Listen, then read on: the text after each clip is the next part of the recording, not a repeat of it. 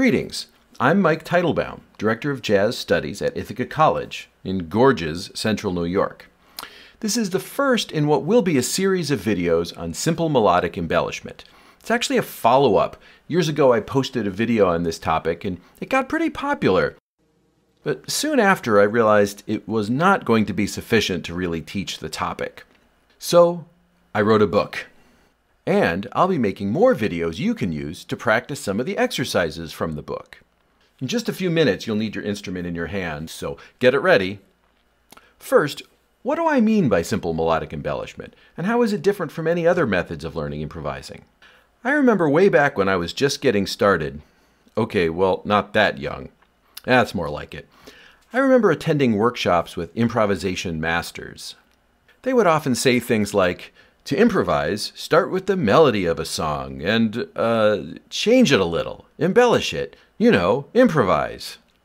No, I don't know. First of all, I thought you weren't supposed to use a word in its definition. So how do you learn to embellish a melody? For me, at first, I just learned by trying and failing a lot. I played songs with my friends, took improvised solos, badly at first, but eventually I started getting better. I had one of those aha moments in music theory class. We were studying Bach, learning about some melodic techniques, and I realized that these were the same techniques I had just heard Charlie Parker using in improvisation class. Charlie Parker uses passing tones and neighbor tones too. Whoa, Bach was copying Charlie Parker. Well, to be fair, I guess the timeline was the other way around. But I learned about Charlie Parker first, so that's how it felt at the time. Some notes are chord tones. These notes define the chord of the moment, the harmonic landscape of a melody, like guideposts. Without these guideposts, a listener cannot fully perceive the melody within its harmonic environment, the lush landscape that fills a melody with its emotional core. Other notes are more decorative. These are the embellishments. These embellishment notes are not part of the chord. They're non-chord tones outside the chord. Without these decorations, you can still perceive a melody and the chords they go with, but that melody won't be as ornate or as colorful, perhaps not even as beautiful as when you include these embellishments. Ooh yeah, I said it. Embellishments are beautiful. Okay, so melodies contain both chord tones and non-chord tones. I think of the primary chord tones to be equivalent to consonants in English, while the embellishments are like the vowels. Did you know that you can still read a sentence even with all the vowels removed? There's a great word for this, disemvoweling. Cute, huh? Jeff Bezos once suggested removing all the vowels from articles in his newspaper, the Washington Post. Actually, I don't think that's the craziest idea.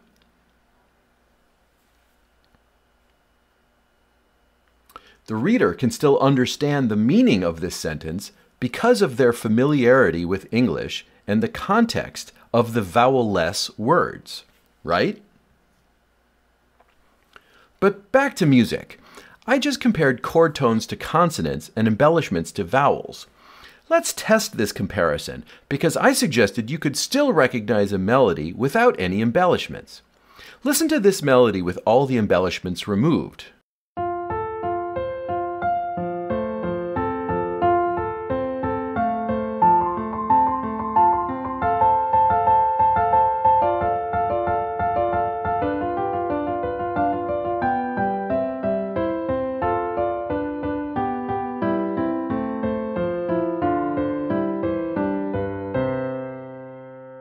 Did you recognize it?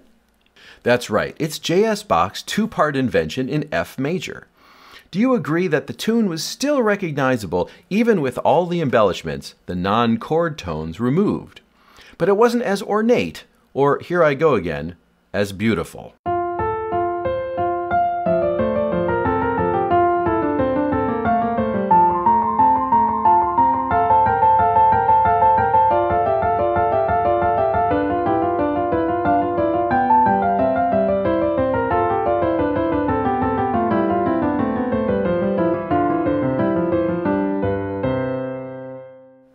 That's the concept of improvising with simple melodic embellishment. Start with a simple melody, harmonic guideposts, and embellish the notes using straightforward techniques honed by composers and improvisers over hundreds of years, passing tones, neighbor tones, appoggiaturas, and others. To get there, we'll break down the process into 4 components. Learning the embellishment techniques, and not just on paper, but on our instruments and in our voices. Applying these techniques to embellish simple songs. Composing our own simple melodies. After all, composing is just improvising slowly. And then embellishing our own melodies. When you can put all these steps together in real time, you are improvising. If composing is improvising slowly, improvising is just composing quickly. To get started learning embellishments, we need a very simple melody to practice on. We'll make a short melody right from a chord so that it will contain nothing but chord tones. Here's our chord, F major. A major chord consists of the first note of the scale, then the third note of the scale, and lastly the 5th note of the scale.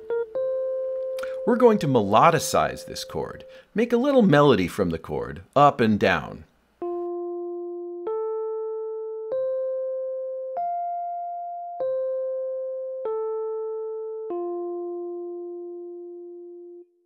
You got your instrument ready?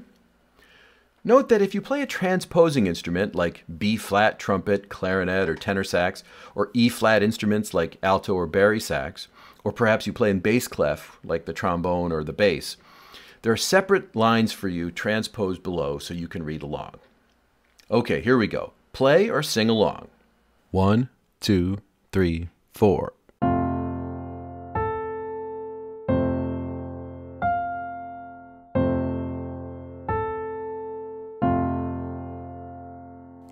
Okay, it's not a great melody, but we're just getting started. We'll start practicing embellishments with neighbor tones. I love the term neighbors. Growing up in Rochester, we had neighbors on both sides. Next door, up the street, were the Blooms. Down one house were the Kents. Dr. Kent was our family dentist. When I stepped up to the neighbor's house to borrow a cup of flour, or stepped down to get a tooth pulled out, I'd always step back home right afterwards. In melodies, a neighbor tone is a non-chord tone approached from a chord tone by step, a single scale note, then return back to that same chord tone afterwards.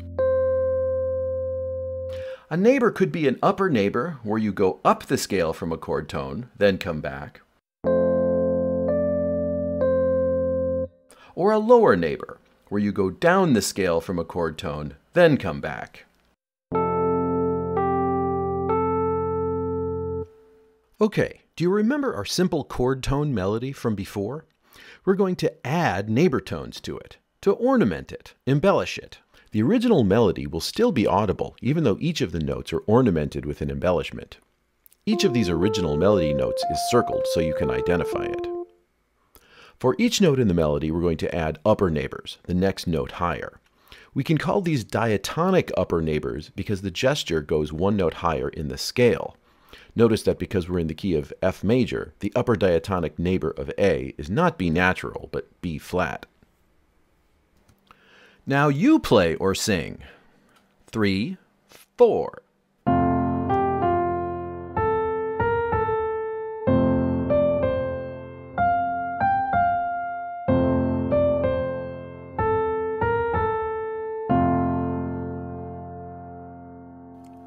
Let's do it again in tempo. Make sure the rhythm feels good.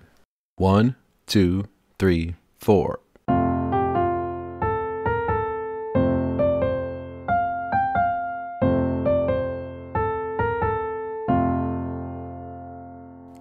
Now we'll do the same thing with lower neighbors.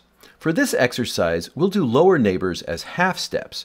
Instead of going one note down in the scale, we'll always go one note down on the piano, what might be to a black key instead of a white key, for instance. We can call these chromatic lower neighbors. I really like the term chromatic because it implies color. Chromatic neighbors are more colorful. In jazz, we call these types of phrases bluesy, or we might call the notes blue notes. Okay, you get ready to play or sing again. 3, 4.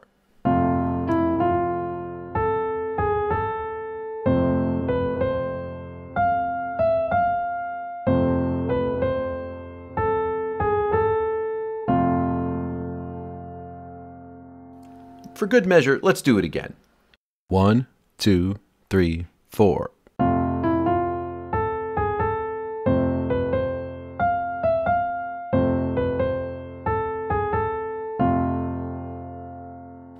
You may wonder why I chose diatonic upper neighbors, but chromatic lower neighbors. Could I have done both the same type, or with those two reversed? Well, sure.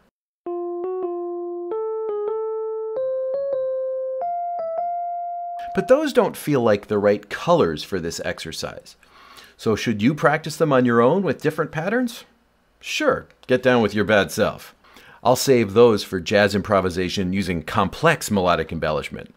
Maybe I'll write that book when I retire. This one took 10 years. So, the pattern for all these exercises will be to use diatonic neighbors when they're upper, chromatic neighbors when lower. It will facilitate our learning to apply a consistent pattern to our practice. Let's test that theory by adding double neighbors to the little major triad melody, including both upper and lower neighbors before returning to each melody note. I'll show you what I mean. Start with the melody note, upper diatonic neighbor, lower chromatic neighbor, melody note. Then right on to the next melody note, upper neighbor, lower neighbor, melody note. Then right on to the next melody note, upper, lower, melody note, melody note. Kind of fun, right? Because this embellishment pattern is so tightly packed, we'll practice it in 3 ways. First, where we only add double neighbors to notes on the downbeat of each measure. Second, where we only add them to the notes on beat 3 of each measure. And lastly, where we add them to every half note, where the resulting exercise will be the most dense. First, add double neighbors to the half notes on the downbeat of each bar. 1, 2, 3, 4.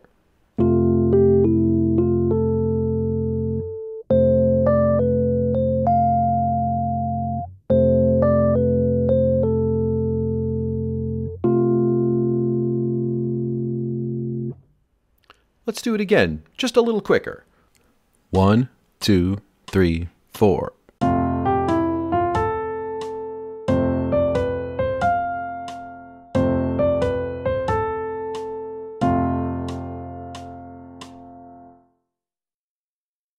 Now we're going to add double neighbors to the half notes on beat 3 of each melody bar.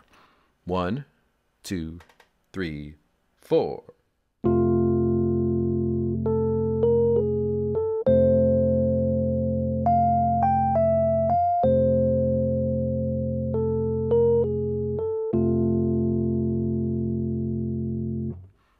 And let's do it a little bit quicker. 1, 2, 3, 4.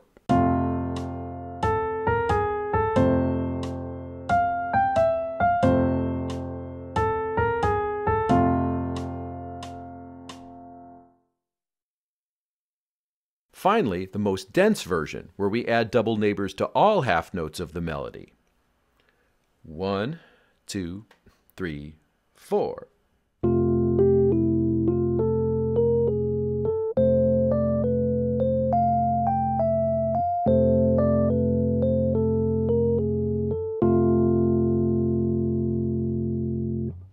And let's do that a little quicker. 1, 2, 3, 4.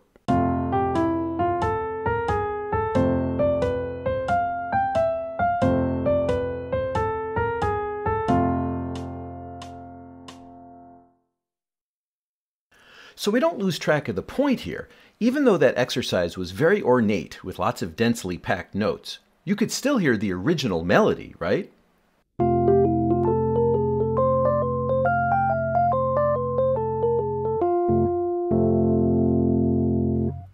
The reason we're practicing these dense embellishments on every melody note is to improve our own facility. In real-world improvising situations, I wouldn't use the exact same embellishment technique for each and every chord tone, but I certainly need to be able to. And I need to be able to do it in every key on my instrument.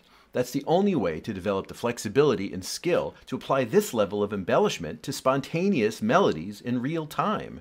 You know, improvising.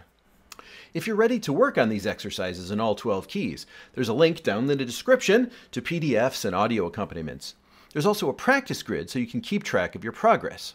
That'll keep you going for a while. The book goes into greater depth, including neighbor tones on other types of triads, as well as lots of other embellishments. Well, that's it for today. Next time, we'll learn a simple song and embellish it with interesting rhythms and neighbor tones. Then later will come the other embellishments: passing tones, appoggiaturas, blue notes, chromatic enclosures, escape tones, anticipations, suspensions, implied chords, substitutions. Oh, the list goes on and on.